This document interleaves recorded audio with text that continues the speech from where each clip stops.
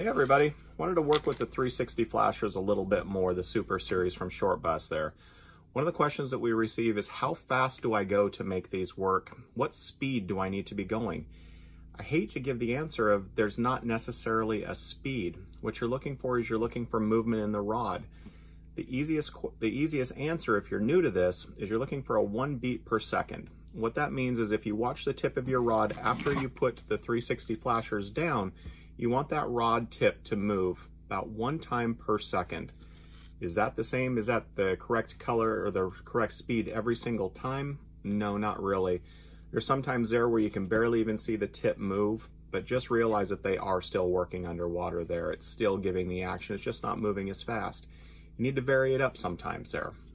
Sometimes you want a little bit quicker than one beat per second. Sometimes you want to go just as slow as you possibly can. The fish are going to tell you what's going to work on there. The biggest thing is if you watch, you can put it just barely underwater there. You'll see that these will start rotating if you have enough speed there. You need just enough to get them to start working. From there, then you experiment up and down. The biggest changes that you can do is going to be the leader length on the front side of it there, called the bumper.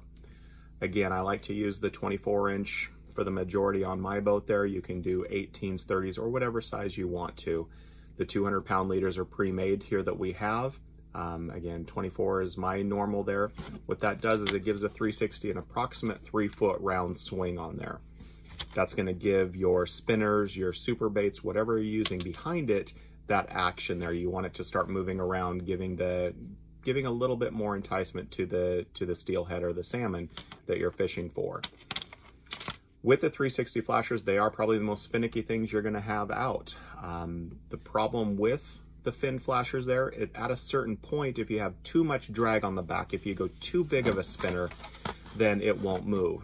That's why we designed the 4.0 to just go to the 4.0 size. That's as big as we felt comfortable to still let the 360 flashers roll over, do what they're supposed to, but still let it get that extra thump. Over that, what happens is there's so much drag, it lays these flat. They just pull along like a straight flasher and just kind of wobble a little bit, which isn't what you're looking for. So if you use a bait, a herring, a sardine, anything that you use, you want to make sure that you're not adding too much drag so that the 360 flashers are going to work for you. The size of the roll is going to vary again. The longer the leash, the wider roll you're going to get, up to a point. I've went out with a couple people that said that 4 feet is the answer there. I watched over the side of the rail, watching it underwater there. I couldn't tell that much of a difference on size of the swing there. It was the confidence level of the captain of that day, so I went along with it there. We did catch fish, but again, if you get too long of a leader there, it's harder to net the fish just because you can only reel up so much. That fish has a longer reach. Whoever's doing the netting job just has to go a little bit more. Again, that's why I do the 24-inch. 30 inches is about the max that we usually use on my boat. That's going to get it up to about a 3.5-foot swing.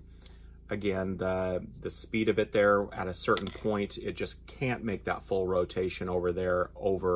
It's not going to get any wider of a circle, I guess is what I'm trying to say. So the bumper on the front there, again, that's going to give you how big of a roll you're going to. An 18-inch leader give you an approximately 2 to 2.5 foot circumference circle. The 24-inch is approximately 3 foot. The 30-inch about 3.5 feet on there. Over that, I just can't tell onto there, but again, use at your own discretion there. The length from the flasher back to your spinner, your baits, whatever you're doing, think kokanee. Sometimes they're right on top of the flasher there. 18 inches is about as close as we get there, up to about 4 feet. The closer that you are to the flasher as it moves, the more action you're going to get in the spinner, your bait, whatever it is. The further back there, the less motion that is going to be moving in and out. But again, watch the rod tip there. If it's moving at all, just know that that flasher is still working down below. If it stops throbbing there, whoever's on that rod needs to reel it up there. Could be just a small piece of seaweed, a branch, whatever, hooked onto your hooks there that's just causing, again, that too much drag to not let them work. Keep your eye on it there. But again, 1 beat per second is a good starting point there. Experiment though, see what works for your area, sometimes slower, sometimes faster once that water heats up there.